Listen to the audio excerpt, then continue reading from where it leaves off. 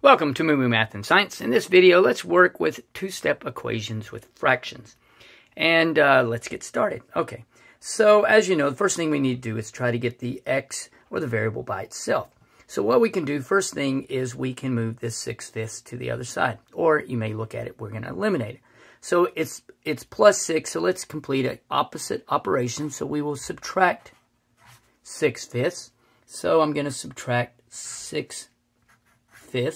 Okay, and so 8 minus 6 is 2/5 equals 3/5 x. So now these cancel out.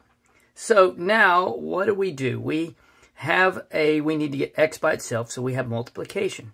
So in order to, the opposite operation of multiplication is division, but with a fraction, to get rid of the 3/5, instead of dividing, you can multiply it by its reciprocal, which will be, I'm going to rewrite this, it will be 3/5 times its reciprocal, which is 5/3, equals x, or times x.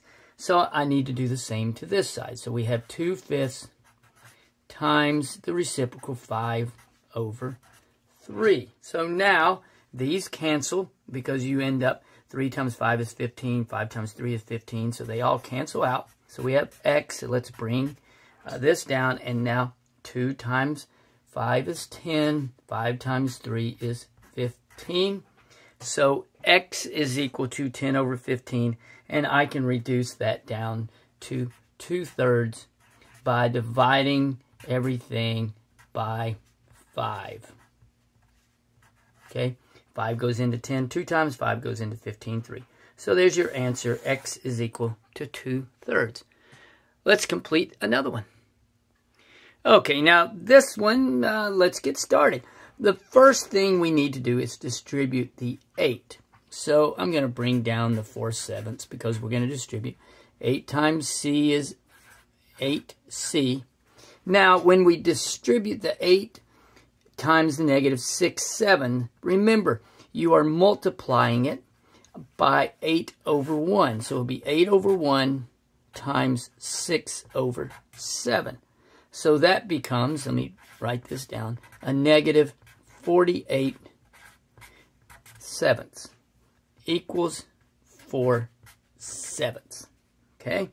Now make sure you can see that. Don't multiply the 8 times the 6 and the 8 times the 7, but it's 8/1 times that. Now, what do we do next? Well, we want to try to get the variable by itself. So we're going to add 48/7 to both sides. So I'm going to add 48/7 here. And so I will add 48/7 here. These cancel. So I bring down 8c is equal to 48 plus 4. That gives me 52/7. Now what I need to do is I am going to get rid of the 8 by dividing it by 8. So what I'm going to do is I'm going to put this 8/1, and I'm just going to multiply it by its reciprocal. So let me rewrite that. So it will be 8/1 times 1/8c. So what I'm going to do, again, I put it as a fraction and then multiplied it by its reciprocal. And so I'm going to do the same thing over here. 52/7 times 1/8.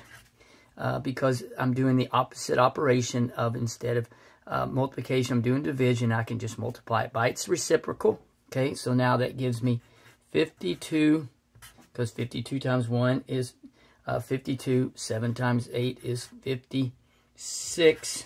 Okay, equals, these cancel, c. Okay, so I'm down to the answer. C is equal to 52/56. Now, I can reduce it by dividing each side by 4.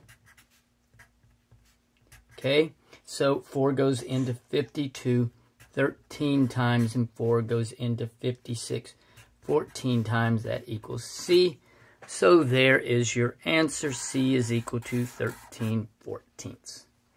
Let's work another one. Okay, now for this one, I need to get C by itself. So what strategy can I do for this? Well, we have division because it's c divided by 3. So what we can do is we can multiply it. So we're going to multiply it by 3 over 1. And that will cancel. Remember, what I do on one side, I've got to do on the other. Okay, so I'm going to bring this down. These cancel. So now I'm left with c plus 4 equals 2 times 3 is 6. And 9 times 1 is 9. Okay, so now I've got a fairly straightforward fraction. So let's see what I can do here. Next, what we need to do is I need to get rid of this 4. And so what I can do is I can subtract 4 from both sides. Okay, so these cancel. C is equal to 6/9 minus 4. And I'll do 4 over 1. Well, the first thing I'm going to do is I'm going to reduce the 6/9 to make it a little bit easier. And if I divide it by 2, okay, divide it by 2, then that can become, what is it?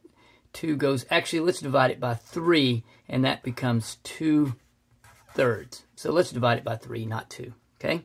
And then, so now we have C is equal to 2/3 minus 4 over 1. Well, the common denominator is 3, so I'm going to multiply everything by 3, 2/3, don't have to multiply anything there, minus 4 times 3 is 12, 1 times 3 is 3. So now I have negative 10/3 and a positive 2/3. And so that is going to become, if you'd like, I can rewrite that so it seems to be basically, no, I'll leave it like that. So negative 12/3 minus 2/3 is equal to negative 10 over 3. And then if you would like, that can become a mixed fraction.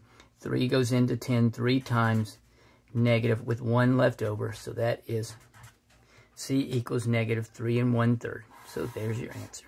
Okay, I hope that helped you with completing problems with two-step equations with fractions. Thanks.